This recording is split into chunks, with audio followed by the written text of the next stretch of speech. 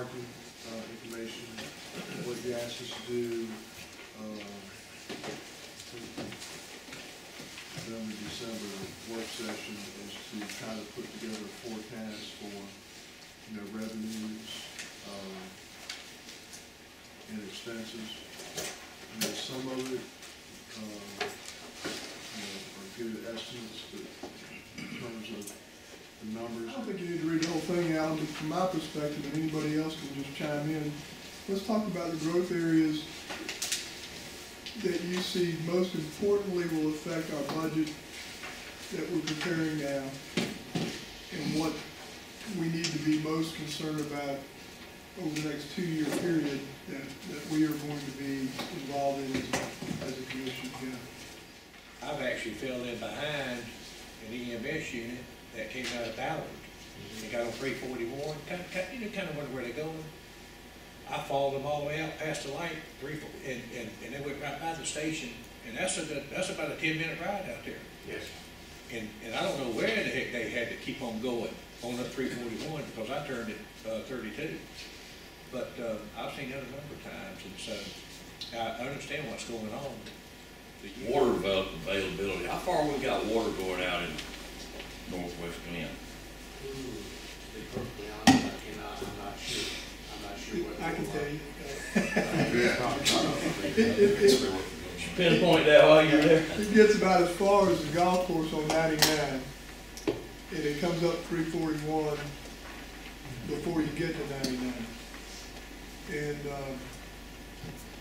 there's $1,750,000 sitting in their budget right now to extend the water lines all the way up 99 and run a circle through the Green Swamp area. And then, I think when we're talking about the budget and we're talking about growth, I think we need to be keenly aware of the comments by Don Matthews yesterday. And I've heard this for 2.5 years. Your demographic, your median income doesn't support our business model. And this is the elephant in the room. $28,800. JR's been talking about it for a long time, but a $28,800 median income won't work. It just will not work.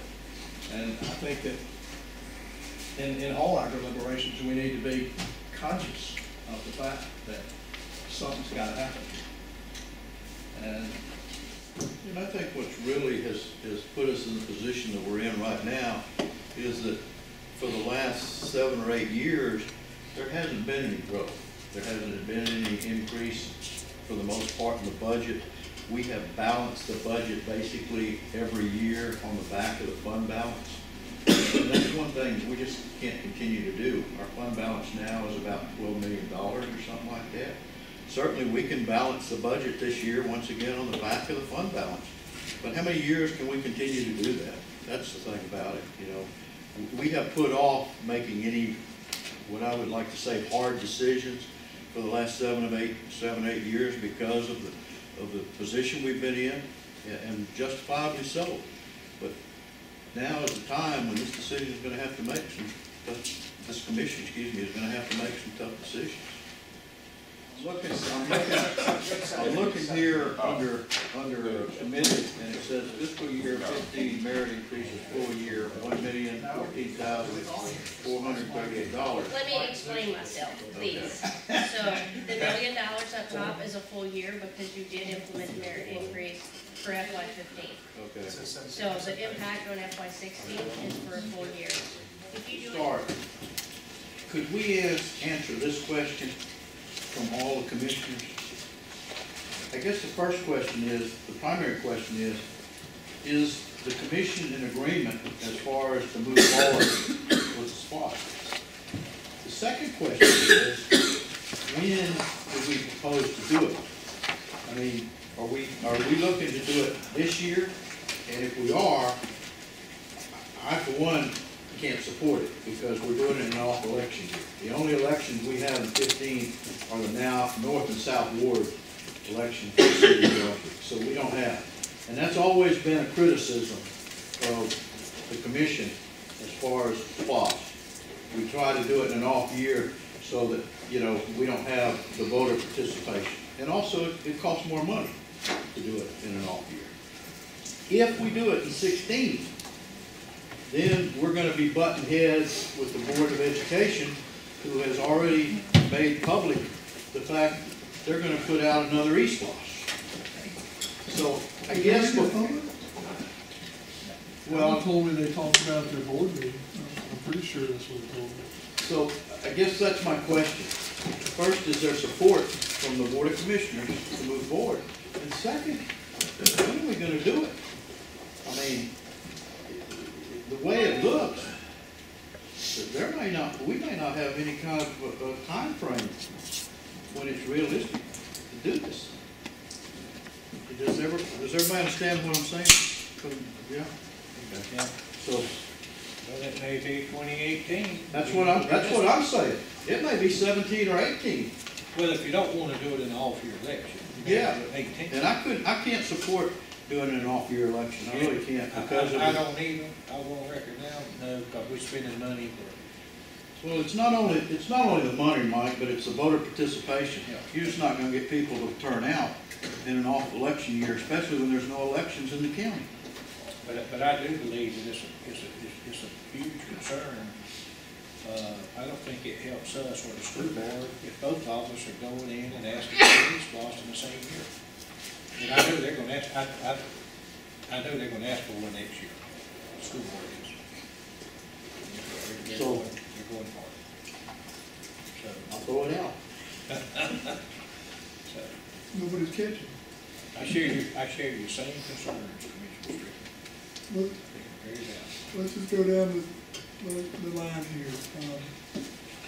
JR, regardless of whether we look at SPLOST or not, for today's purpose, I don't really care, because these are still projects that the staff has asked us to consider. How we fund them is a whole different ballgame. But Dave is right. I mean, the only money we're using right now is the LMIG. So the county, I guess, is handing a 30% match on that, which is $300,000 a year.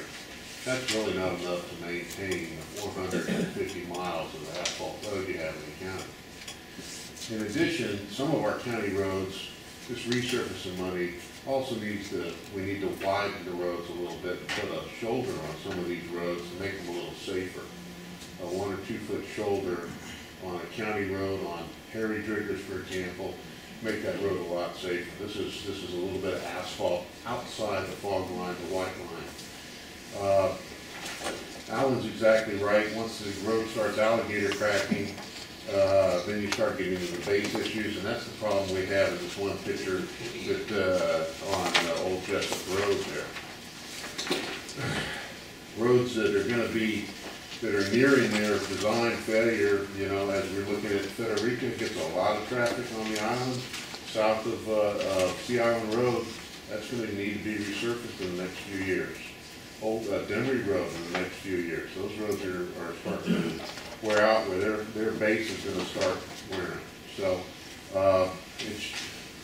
it's just one of those investment things that you actually have very good county roads right now, and with the major arteries and the collector roads. But this will help address those issues, and also I think would address the subdivision roads. You have quite a few subdivision roads that haven't been touched since the subdivision was made. And so you got these subdivisions that are 20 and 30 years old, and now their roads have never had any asphalt on them. JR, if you want to, I don't even know whether you want these other two. You want to talk about these other two? I mean, you can probably. God, did you propose those? Yep. The only thing I would say about East Apron in future, look at that, is with the AIP funds that we need to go after, it may be kind of a moot point to worry too much about a SPLOST down the road with AIP funds. The only thing you're talking about at that point is matching funds, which would be substantially lower. So at this point. Are we at 10% now? Are we at 10% matching funds? I believe it's 10% at this point. Yeah. But I mean, right now you've got a project on our plate that's going to be 18 months to 2 years to get done, and then hopefully by that point we'll start being able to apply for the AIP funds and see drawing that way. So, you know, I mean, it's not a bad idea on the upward expansion, but actually it's not very much to worry about it at this point. exactly right, we certainly don't know. Yes? We've got, there's a list here of capital projects that you guys can read through and look at. What I'd like to ask, because we do need to get into these policy updates and changes and additions, and that's obviously not gonna happen today. Are y'all amenable to doing a 2-hour work session in the next 3 weeks on a Thursday afternoon where we normally don't meet or something like that? And let's get into these policy updates, changes and additions. We want to talk about boards and commissions and things that I know, if that's all right with everybody, then we'll schedule. That would be on the 12th. We get some overtime for it?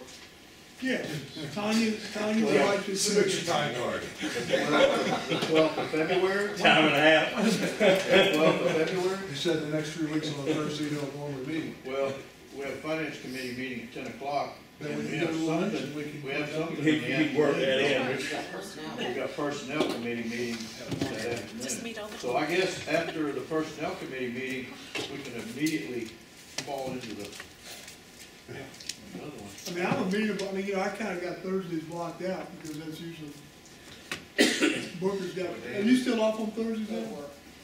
Yeah, I got a meeting at 5:30. The only question I would have, Mr. Chairman, is with the list of things that we have on here, is it something that commission feels like we can accomplish in 2 hours? Well, we gotta start.